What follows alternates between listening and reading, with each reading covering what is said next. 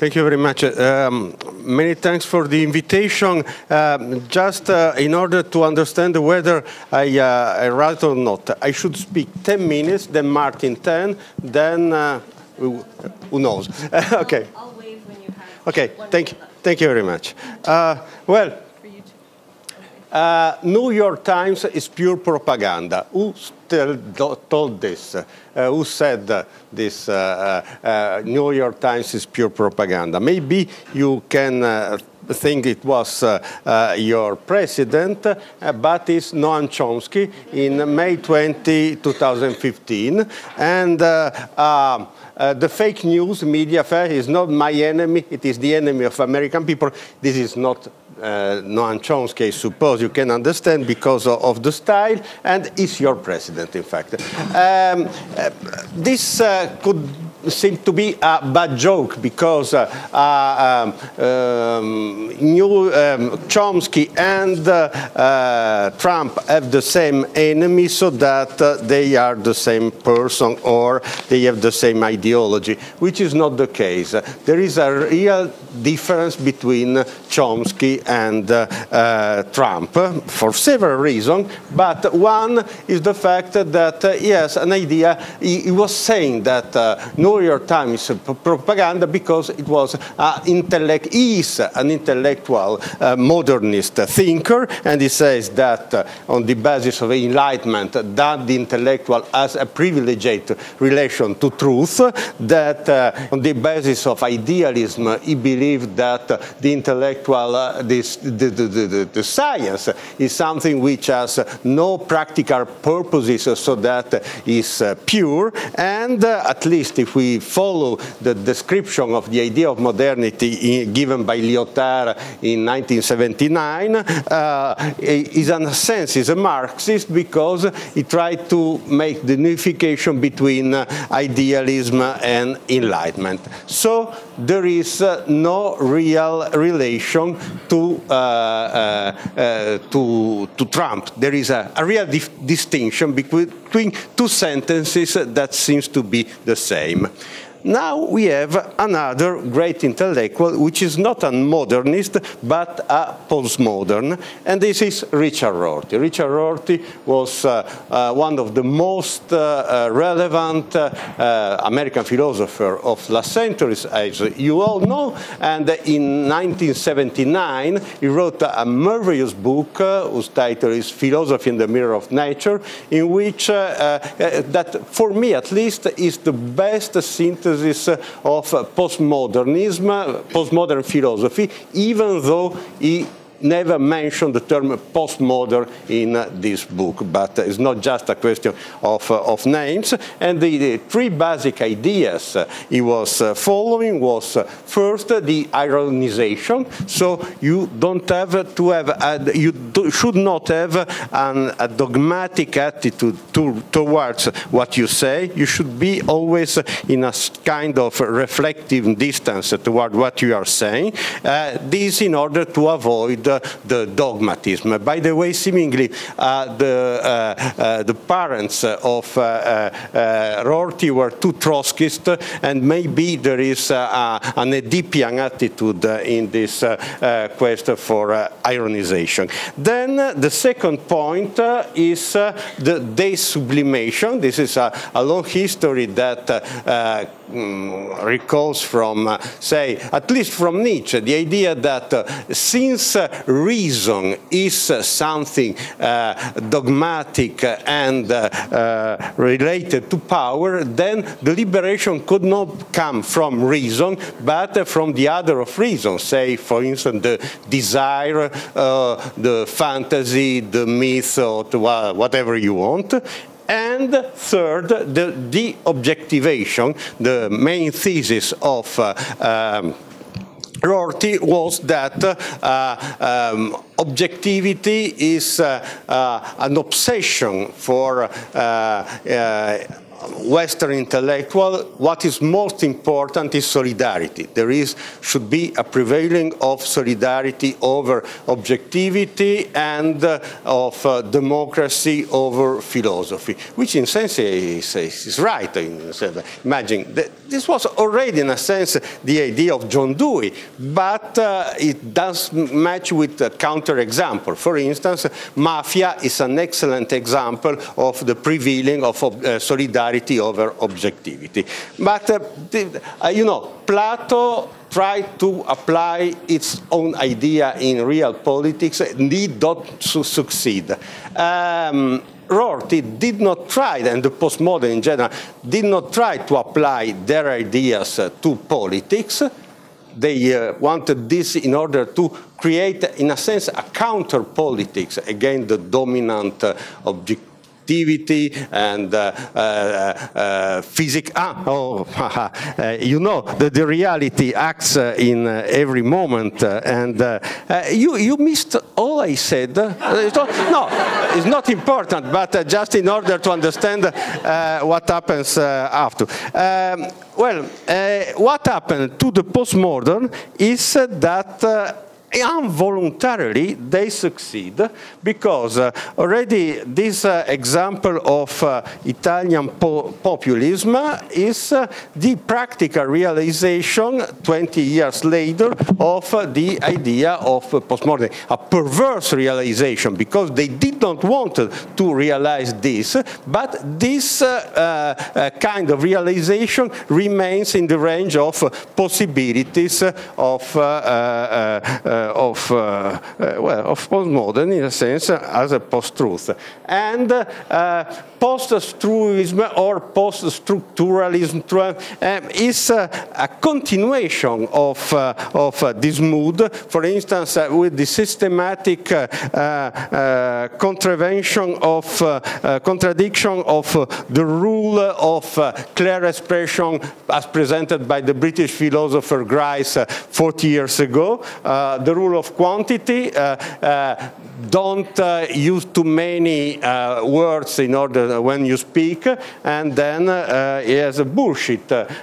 Quality, be truthful, and it applies lie, relation, your discourse should be pertinent to the topic you are speaking about, yes, the Hautes, and then modality is a fashionable nonsense, which was already, in a sense, post-structuralism and not a post-structuralist way of speaking. The question is, who is responsible for? The postmodernist? Obviously not. For many reasons. The one is that usually philosophy is a superstructure and not structure, so that it cannot act in this way. And secondly, because they wanted something really different, and in any case, I doubt that, for instance, either Berlusconi or Trump read Philosophy in the Mirror of Nature.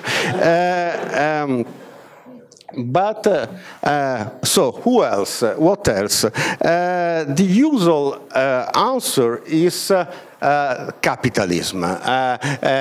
Most of people, when speak about what happens now, is that the extreme realization of capitalism. I'm not really sure of this, because, look, for instance, this is a representation of capital I found on the internet. This is capitalism. This is not capitalism. These are documents, politics and stock exchange, money. The capitalism is there, so that what happens has few to do with happens in down of this image. So capital, in this case, is the effect, not the cause. Of course, there are capitalistic effects from what happens, in the sense that who has money tendentially has much more money than he had, but it's an effect. He does not plan to say, well, I will invent, for instance, I'm not even sure that who invented Facebook imagined I will do a lot of money. Maybe I will do some money. I have no other work and I will find some way for survive. He survived very well. But is the effect of what? I would suggest, for pure obsession, that is the effect of documentality. I mean, documentality always exists. The society is grounded on documentality because the rule that creates a social object, like, for instance, a conference like this one, or holidays, or debts, or wars, or whatever you want, is this rule. Object is a recorded act. The social object is an act, something involving at least two persons, which is recorded. It's very important that it's recorded because imagine a marriage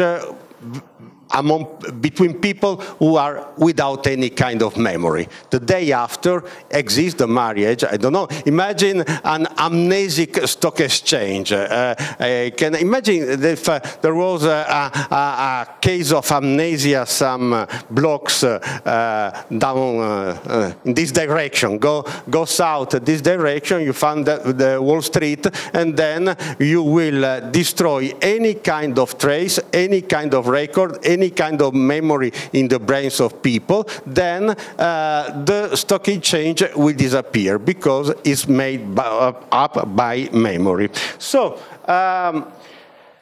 what happens now? And this is the reason of post-truth, of this increasingly high post-truth. Since the ground of society is the existence of document, now we have an inflation of document because devices like this are gigantic containers of documents that receive documents, produce documents, and at the same time archive and broadcasters of document, and as a result you have this increasing quantity of document. We have already other example in the history, but for instance, this is typical, could it be interesting, is a book written 15 years ago by an historian of right, A Crisis of Truth, that shows a kind of post-truth situation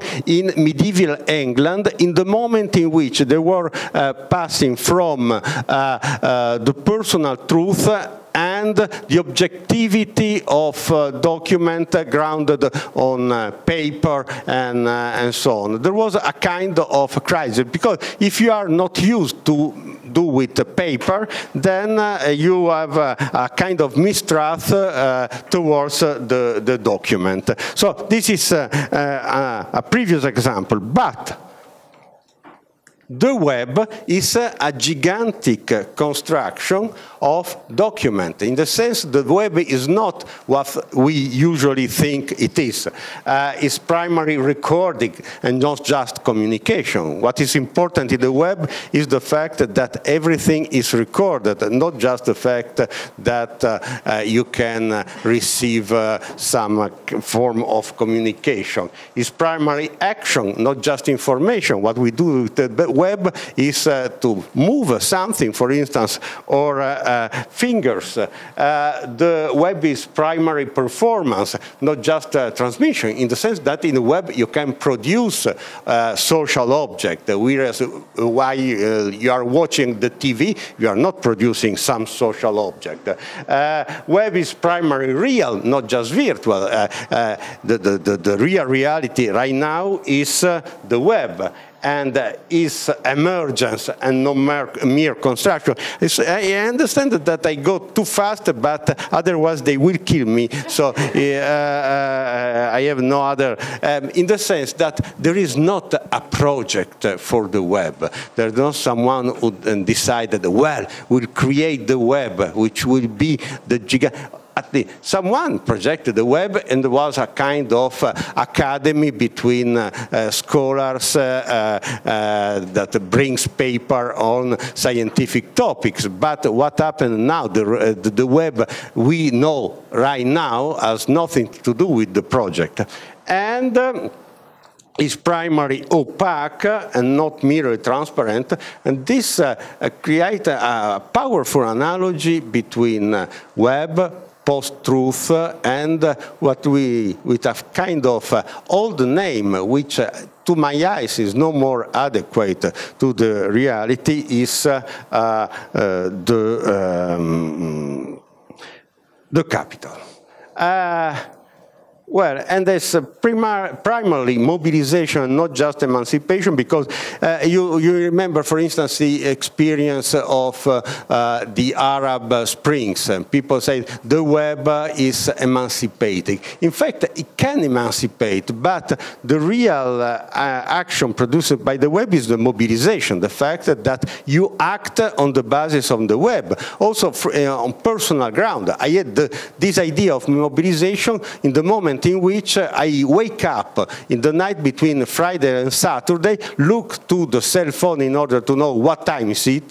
I see there is a message, I read the message, I answer the message. I am working during the night between Friday and Saturday, and this is a power of mobilization that no other medium has. This is the last slide, the last one. So what put instead of the capital as the responsible of this? I would suggest something that we can call documediality, in the sense which is the mixture between the power of documentality that already existed inside the society and the explosion of document and the possibility of broadcasting document, which is the possibility every one of us has right now. In order to come back to post-truth, fact-checking and reputation are not the problem. It's important to do fact-checking, but the original experience showed by post-truth is not simply people lying, but is the inflation of document that allows the possibility of lying or of saying truth, and not that most of the, say, post-truthers are saying we are saying the truth and you are false. So there are not sophisticated people who say, so, well, I will tell you a story. No, no, I will tell you the truth. The problem is the documentality we still not understand. We are still not aware of the power of this gigantic structure, which is the web. Still not aware, of course. Here, the most of people is aware because it's data and society, but the most of people working or having to do with post-truth are not aware, and in this sense, we need a practical reason for the web. Many thanks. Bye. Bye. No. I say we pay.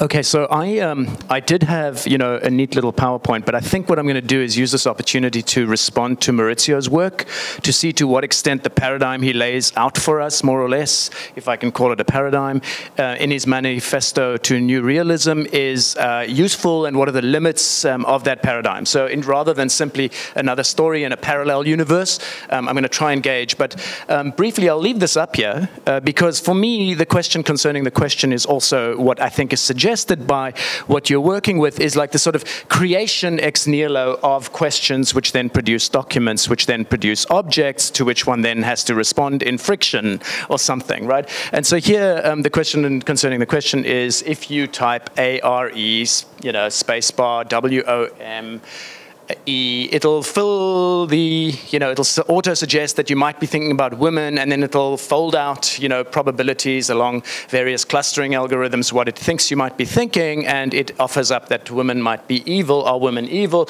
That's the first of them. You click on that, and 9 out of 10 articles indeed say that women are evil, and that seems some weird parallel universe, and something that you may never have been able to tap into, partly because you're locked into the wrong, what I call idiolect, right? Your body habits, your ways of thinking. Don't think in terms of being, the R-A-R-E, like being of something. Women clustering an entire, gender into a single kind of characteristic. Impossible to think in a post-structuralist, what have you. And so one ends up not asking this question. The same happens when you do something like, are Jews or something. And next thing you get, vermin-like appearances of all sorts of suggestible links.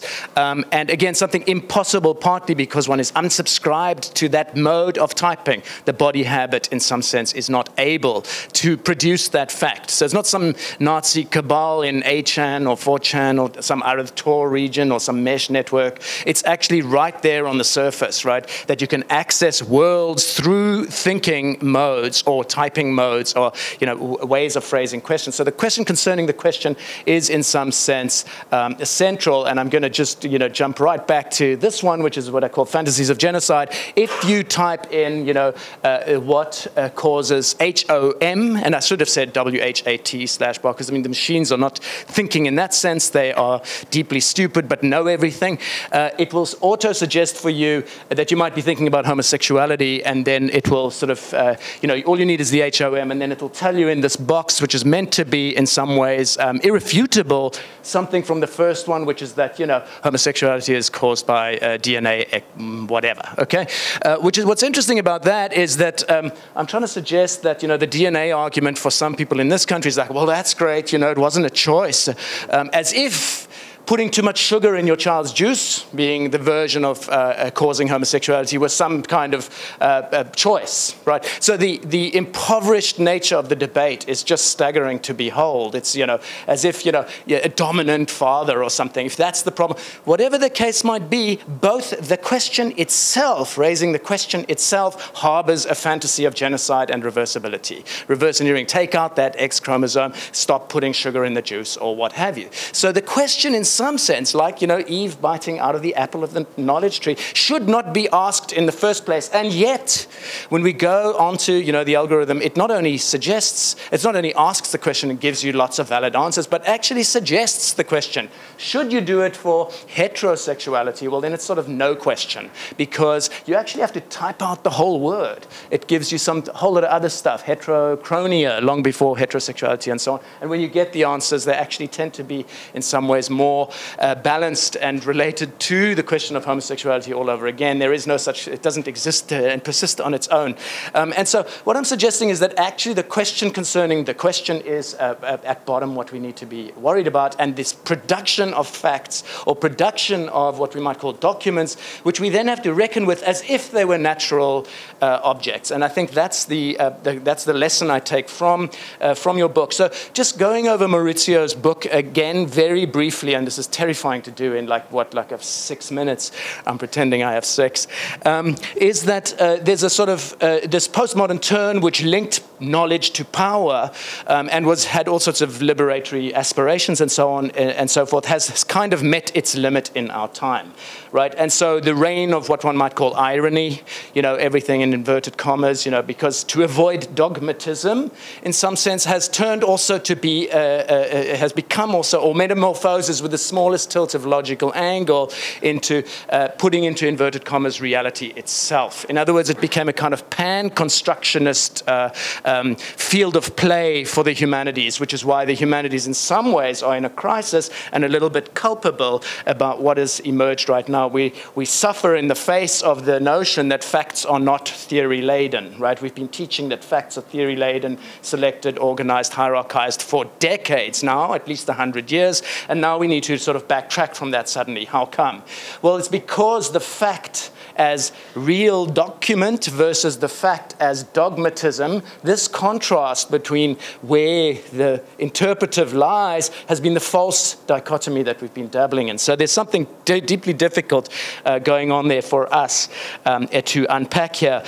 So on the subject of de-objectification, here Maurizio points to the close proximity of postmodern thought with, sort of free-reigning mysticism, such as, and you mentioned Benedict XVI, as leveraging this logic of the antonymic, as it were, character of all human knowledge, which must suggest the resolution in God. Well, let me update that for Americans. Michael Pence, right?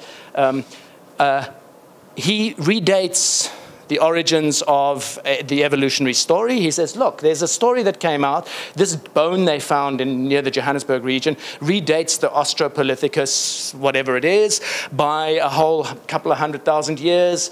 Evolution must be wrong. Look how relative it is. It suffers under the weight of this reinterpretation that has suddenly come into the books, right? And in that same moment, he says, you see, it's just a theory.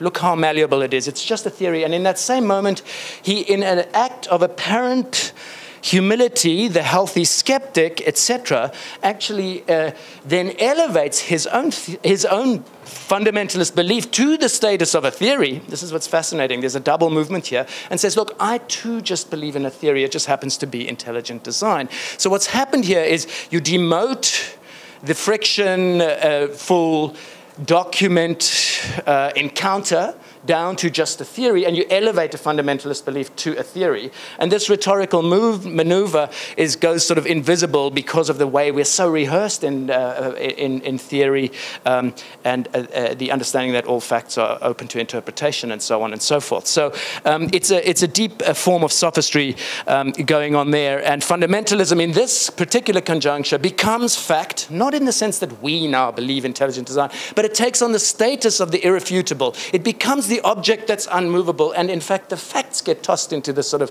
blender of relativism, right? It's a fascinating sort of reversal.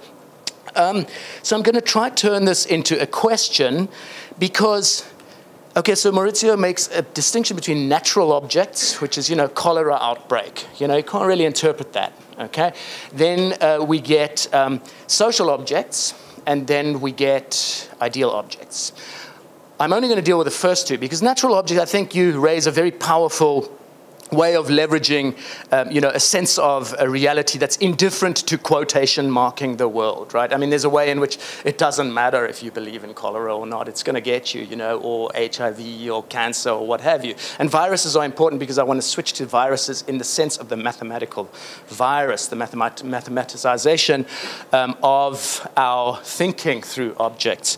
So the question is, if you have exposed the way that natural objects seem to have taken on the character of social objects, in other words, nature itself succumbs to the dream world of theorizing, the question becomes, what of the case when social objects take on the character of natural ones? Social objects taking on the character of natural ones. And clearly postmodernism or pan-constructivism and so on is not really going to help us here. But you do deploy Derrida in that moment of the social. Derrida, a moderated Derrida, a moderate constructionism. Not there is nothing outside the text, but there's nothing outside the social text. But then we delivered back to Derrida's paradigm as soon as we're dealing with the social. I want to in some ways challenge that too, not because I'm not Derridian, but I think this is not the place to go wholesale into Derrida, because the problem of post-truth in big data, this is important. Alternative facts, yes, but how they articulate to mathematical systems is that they first of all point to social and not natural knowledge. So solving the relation of epistemology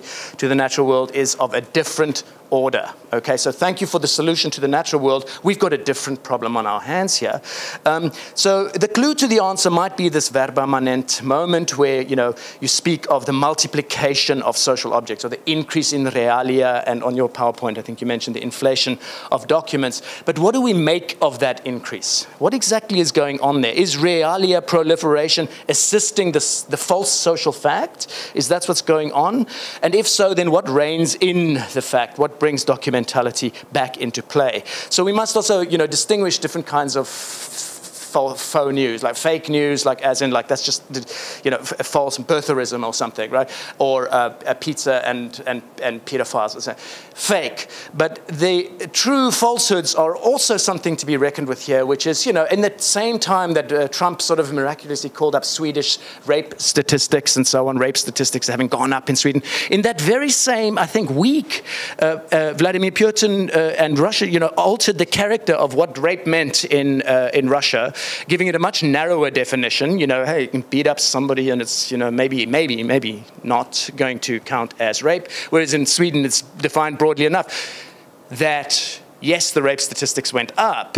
Okay, so what you have now is a true fact, but deeply, deeply problematically sort of interwoven with a falsehood. And then we do have the problem in relation to all of these fields of viral formations, right? Viral formations online that function like cancer or cholera when a false fact becomes a new friction-laden document object to deal with. And here, you know, I'll just go quickly through one possible way of rendering this, which is what I call platonic objects that somehow emerge online. So, you know, software technologies such as MIDI. You know, I've been working with Jessica and Stefan on MIDI. When that becomes sort of the dominant representation scheme for music in code or something, right? And it has a hold or a grip on the imaginative capacities for decades. It has a capacious stability long beyond its origin point on the piano or what have you. Or beat induction technologies that are in some ways artifacts of false witness, right? They somehow interpolate the human subject in a way that is false. And I could go into just briefly mentioning my colleague Alex Galloway, who speaks of objective-oriented programming itself as a way of information hiding and obfuscation and so on and so forth, at the very same time that this combination of logic gates and variables and so on and so forth, in fact, usher in what are called classes and then get categorized into objects that then become more and more opaque and disappear in some ways. So again, these exist apart from traditional artifacts and are in some sense indifferent also to our volitions and cogitations. In other words, we now have social objects that behave like gravity.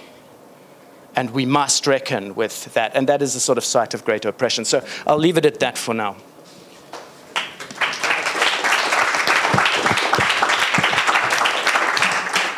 Great. So thank you both so much for that explosion of wisdom.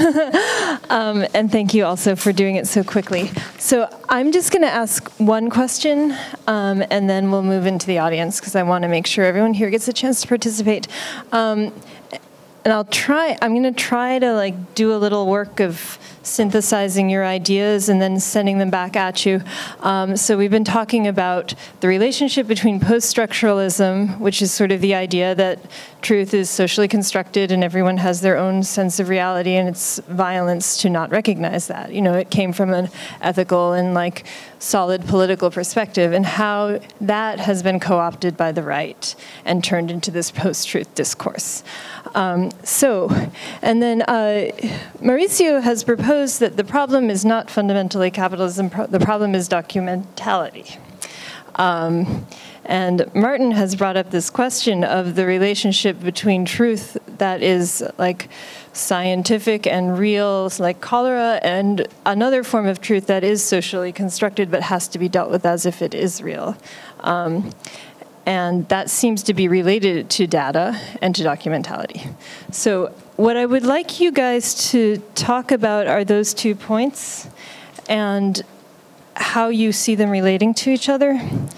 And I'm having trouble. I feel like there's something really important here that I don't fully understand about how documentality and how these forms of truth construction and like social realities could lead to capitalism and can lead to advanced capitalism, can lead to post-truth.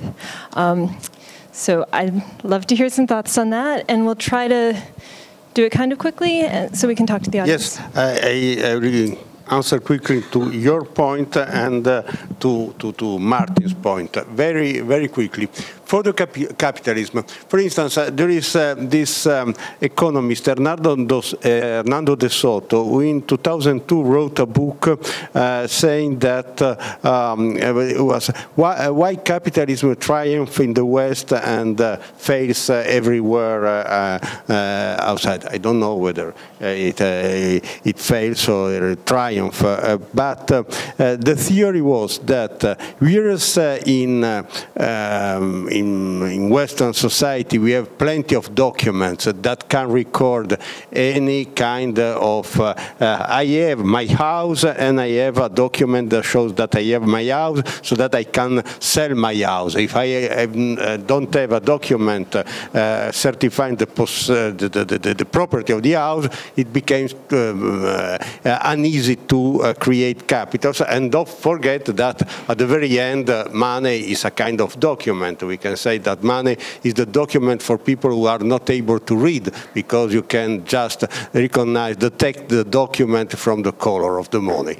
Well, but my idea is, why is we should be so reductive to think that is just the possibility of capitalism instead of being of the possibility of the society, so that the real structure of the society is not this kind of intentionalist structure that is widespread in the interpretation of society. What is society and why social objects are important? Well, because we all agree that money is important, and I decide, and we all agree on the fact that this is this bill is as a value. We can present. There is a problem on the intentionality, because society is not a place in which people agree each other, but it's a place in which people have conflict usually one each other, so that it creates a strange idea of society, and creates also a reality that are generated, constructed by own ideas, so that there is the cruel capitalism, the aggressive one. I don't say that capitalism are not cruel, but they have not decided to be cruel. There are plenty of other people who are cruel without being capitalist, and the real point is that the social dynamics are mostly independent from this kind of individual attitude. I still believe that, in a sense, speaking of capitalism is to create a negative godness that does not allow us to understand what is happening, like giving a kind of intentionality. They decided to do this, and saying they decided to do this, we are not able to understand what is happening. This we are hidden by the real structure. For this time, very, very quickly, the question of Martin. I perfectly agree with the idea of a Platonic social object, because, of course, no one invented the traditional music. You cannot say who was the inventor of this. It emerged from a context. We can say the same for religion, politics. I cannot imagine that the Greeks decided, well, we have to create a pantheon. We take an old man, call them Zeus, and then we can, youngest lady, well, okay. It doesn't happen so. There is previous existing objects that are grounded also in our pre-human reality that emerge, and this applies to to what Martin calls Platonic object. Also the language, in a sense, is a Platonic object, because except some kind of artificial language, no one decided to create a language from ex nihilo.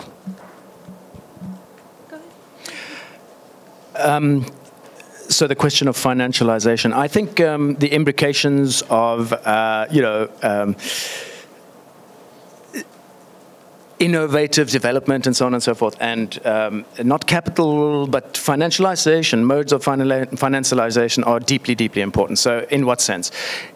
But we need to proliferate, right? It's not just one thing. And so that's why I think this sort of rush to Marxism or the Marxist analysis is just deeply insufficient. But let's just take a few examples. So I mentioned, for example, MIDI or something like that. Let's take the new, more semantic software around entrainment, such as beat trackers or something. The grant writers are advancing the notion that this is about neurogenetic diseases, and there's a kind of disability sort of raison d'etre at work in the grant writing. But the reality is that these software executions, I like that word because it's sort of, it's a bit like a virus. It produces something as it destroys something else, but they are deeply endowed with market value, and that's very clear. Spotify, for example, is very, very interested in beat induction technology, and it is partly bankrolling it. Google is bankrolling this too, and so on. So there's a financial investment in producing this kind of platonic object. The fact that it's platonic is the sense that, beat trackers are deeply sort of Euro-industrial and so on, and I can explain that, but that's not the point.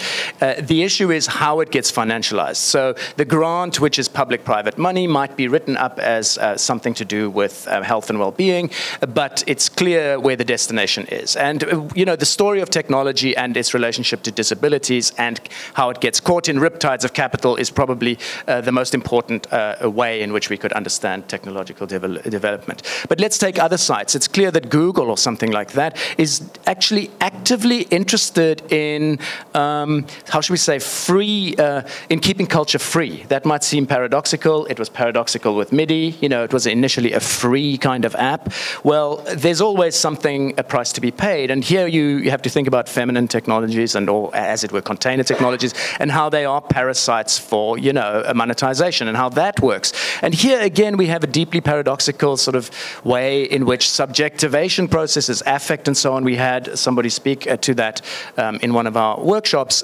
works, right? It's not the disciplining sort of old model of Foucault that we sort of comport our bodies in relation to a perceived panopticon, right? That we somehow get the feeling that we might be being watched, the gaze and so on and so forth, which we've endlessly been thematizing. But in fact, we know we're being watched, but we behave like we're not being watched. In fact, it's the great externalization or objectification of the id itself. It's in some sense the ballooning of desire and so on, precisely because of the financial investment in rich data sets, right? So this is now a different kind of way in which this concept that emerges. In the case of beat trackers, it has a slightly different character, but these are financialized concepts, or one might call them ontologies in finance, right? Or objects in finance. So I would not want to delink how it gets financialized, even when we go straight to the fake, Macedonian teenagers and so on and so forth. The paradox for us in the humanities is that the bias over there had very little to do with a commitment, a political commitment, but had everything to do with the way one is enjoined by the financialization apparatus. In other words, AdSense is going to secrete a little bit of its capital my direction if I make things go this way or that. Again, deeply paradoxical. Now we're talking not about erratic ballooning of the id, but the opposite. We're talking about indifference that in fact, but both share the quality of it. If we look at the financialization and what's going on under the hood, how does the object-oriented, algorithm function? I think we're onto that triad, right? I think is an important aspect, and we don't want to eliminate any of those from the analysis. Okay. Fabulous. Thank you. I think we're going to open it up to the audience now, and also please ask me questions if you need definitions or anything like that. I think I have.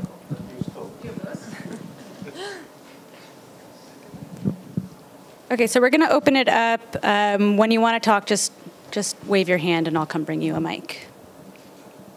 Anyone brave enough to start? Yeah, great.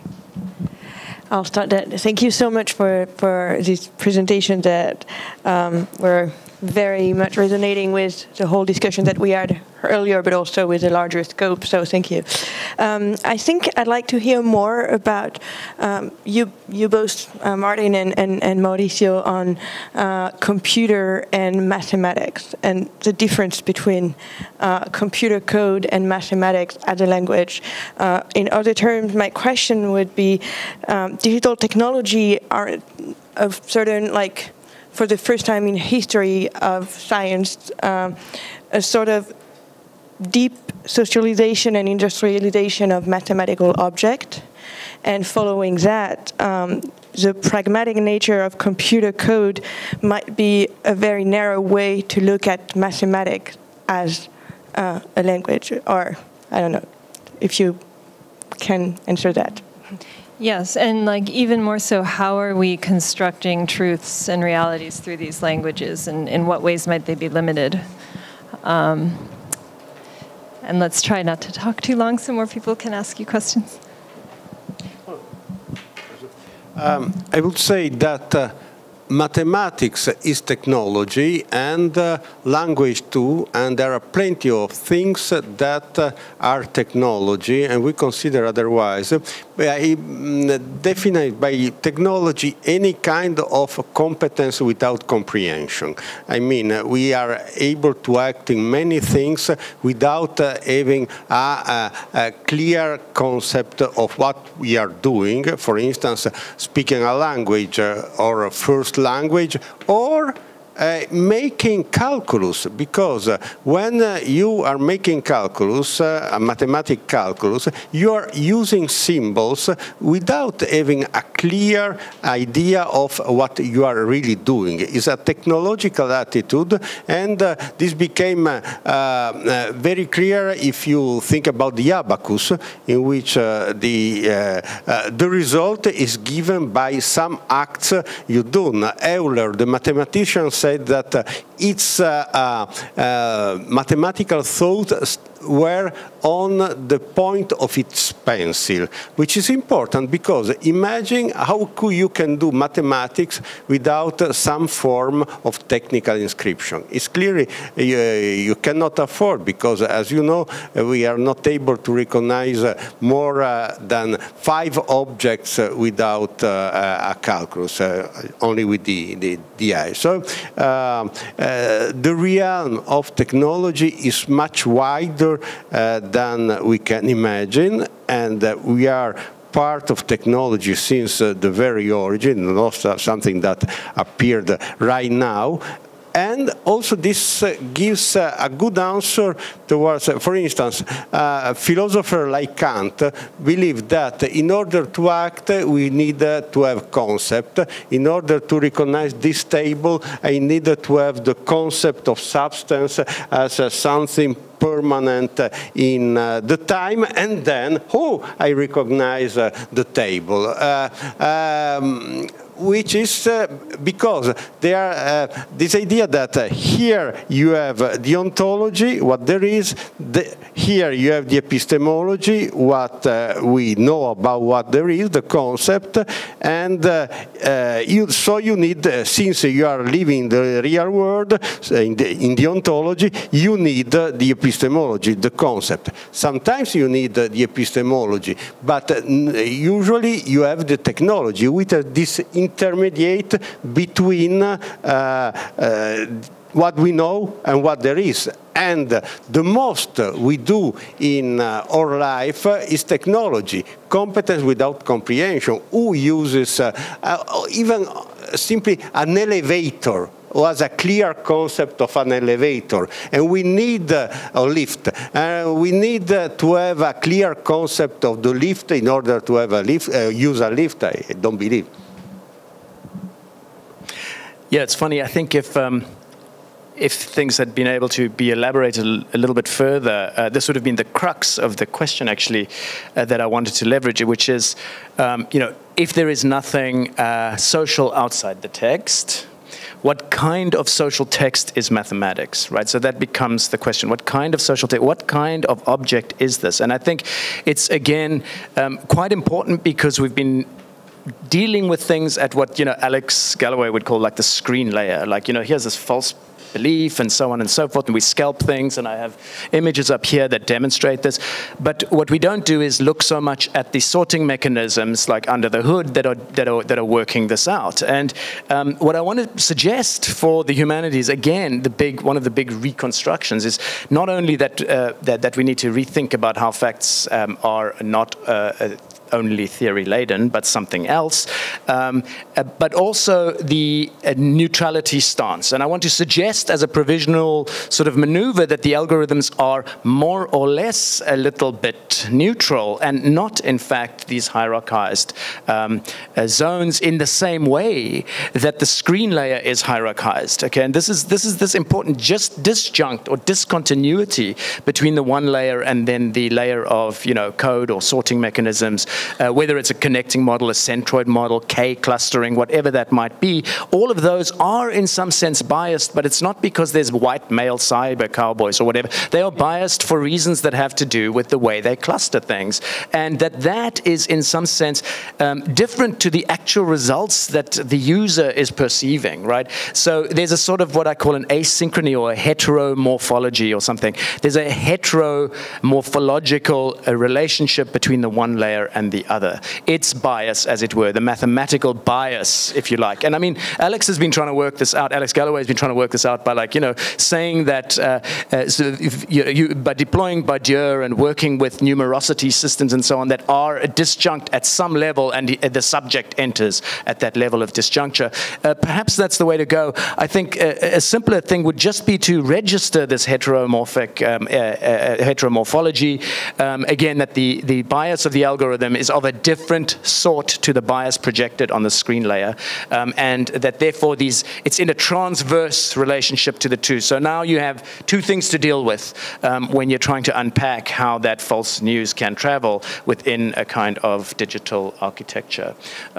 There's different kinds of mathematics for like the beat trackers and stuff, but I don't want to take up time, but that would be one way of answering that question as it pertains to this, what's up on the screen and so on. Beat trackers have a different kind of algorithm that has to do with modeling human perception, which is another kind of a problem, maybe more Cambridge Analytica type problem, but that requires a different gaze into how the mechanics of the algorithm work, and not one that rushes to the answer that everything is theory-laden, but doesn't relinquish it at the same time. Hi, I'm Kathy O'Neill, mathematician, someone who thinks about algorithms all the time, and I have to be completely honest with you, I have no idea what you guys are talking about. And I'm very, very confused. I'm wondering if one of you could just simple language try that again. Thank you. Well, okay. So the simple point is the way a clustering mechanism works, or a clustering algorithm works, is not I'm trying to suggest that it's not biased in the same way that a piece of fake news is biased, even if the clustering brought and transmitted a certain viewpoint from one place to another. That there's different modes of selection, hierarchizing, organizing it. They differently articulate to the problem of bias. Okay. Can I just comment that, I mean, as a mathematician and as a data scientist, I could inject bias into a graph to make it much closer to the kind of bias you're talking about that I could also write a fake news article about, right? Because you can lie with statistics. So I don't know if I don't know. Maybe I don't. But I still don't quite understand. Yes, I mean, absolutely. But they don't always exist in that. They don't always exist in that symbiotic relationship. Okay, so not all statistics are going to function equally. So it is now alarming to Facebook and Google that there were vehicles for fake news, and so now we have little banners warning you, and so on and so forth. It was not, in some sense, scripted into the way that clustering algorithm was designed. Right? It in some sense produced, how should we say, technologically determinist, unanticipated effects, and so they're not of the same sort. Is all that I'm trying to say. I'm trying to separate the layer of analyzing the modality of an algorithmic working versus the modality of a fact and its relationship to truth. I'll ask a question actually related to that, because in a sense, like that brings up how Facebook changes its algorithm brings up some really interesting questions for this. So Facebook decided, not this last year, but the year before, to start prioritizing news content. And this was in part driven by capital. They created some relationships with publishers to host content directly on their site on the Instant Articles platform. And they created basically a revenue sharing model between publishers and themselves. They then suddenly switched this in June of 2016 to reprioritize friends and family, because I don't know whether or not they were getting complaints from users that they saw too much news content on their feed, or whether or not it was because of internal decisions made within the organization. But for whichever reason, it was no longer in line with whatever Facebook's objectives or goals were to prioritize content coming from news media. So they instead decided to prioritize content from friends and family. This corresponded with an uptick in the spread of fake news. So often, and I mean this is fully embedded within conversations about capital, we can point to certain decisions that are made in the design of an algorithm that can have far-reaching effects for how truth or falsity is constructed, spread, and whatnot. So I was wondering if you could speak to that a little bit.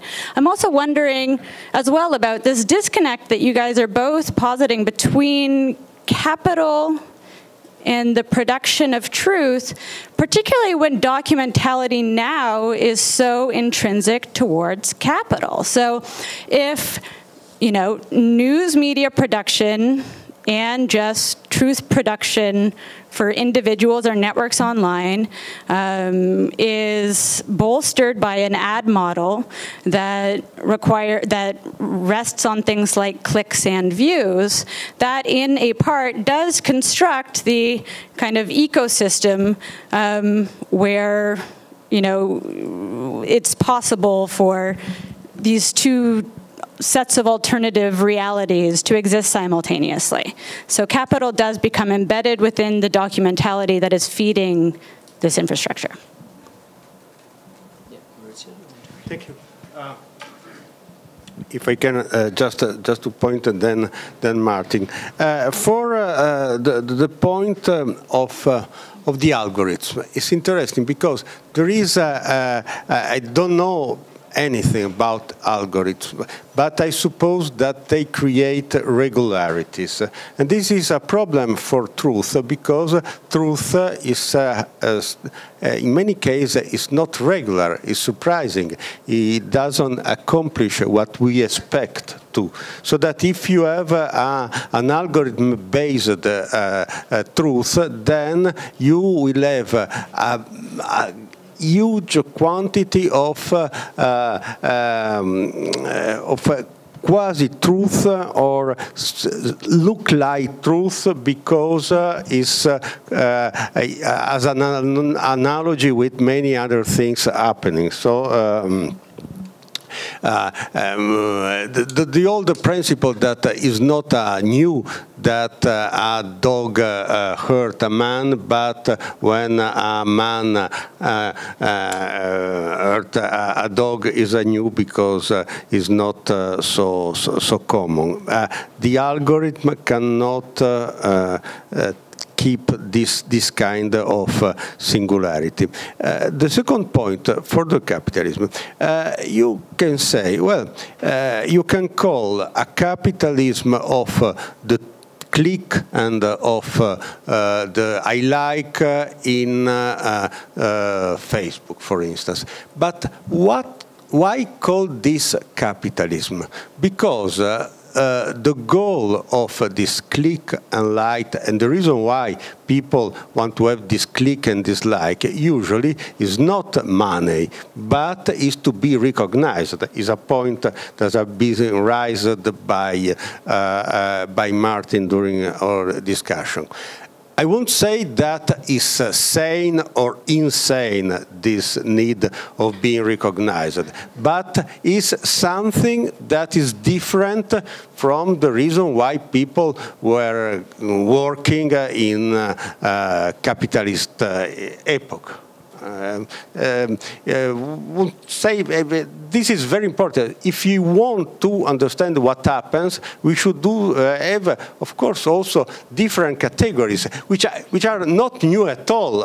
Plenty of philosophers, Hegel wrote 100 pages on the problem of being recognized.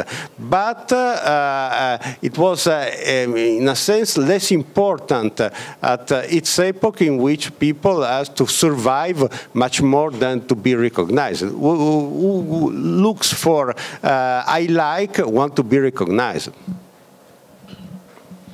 Yeah, I think so. The question is about financialization, and I think I emphasized deeply how these ontologies are ontologies in finance, and so the imbrication of the one with the other in various environments, and it functions differently for different, platforms, apps, and so on and so forth.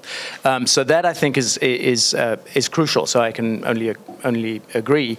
I suppose what I'm trying to suggest is that we keep analytic layers provisionally apart before we bring them together again, in the sense that if one looks at the way the financialization mechanisms work, distinctly from the effects they have on the social layer, on the audio-visual screen, which is, just waiting to be touched like skin and so on and so forth, and then third, how it functions as a mathematical object. What I'm suggesting is not that either of any of these, or that the mathematical object is in some sense not biased, but that its bias is in a transversal relation to the bias that it manages to secrete, in a sense, as a conduit or something. So it's just important to keep these layers, I think, apart before so that one may join them with more precision again. So it's not, again, back to the other point, at all to do with algorithms being non-biased as such, but that their bias is of a different sort to the bias that they manage to freight. Yeah. I'm actually wondering, now that I'm listening to this, if there's maybe a connection here. So you both seem to agree that algorithms are capable of having a bias, and you also both agree that we're in this moment of post-truth.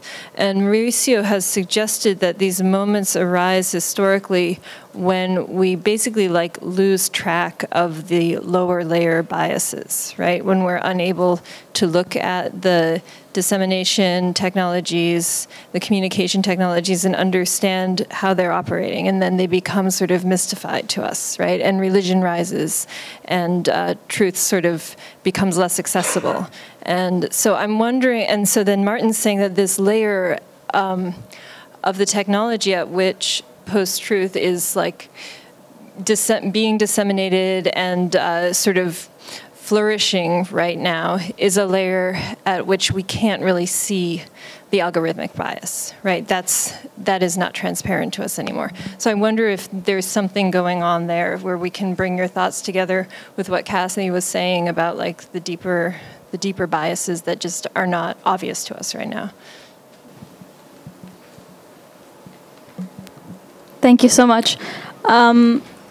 So what I'm reckoning with right now is this idea that Facebook, or whatever content we create that is a social text that other people can comment on and take up and interpret. But I don't know, when you talk about the lack of, or the different bias in algorithms, if algorithms or coding communities are social texts where you create a language, each language has a community, different people can add or contribute to that language, isn't there a severe limitation on the sort of people who are participating in that social taking up of a code or algorithm creation, right? So we're really not, I don't know how many people are involved with the task of creating those classifications, for an algorithm, and if that in and of itself, again, trying to limit it to the conversation of the bias that you're talking about. Does that make sense?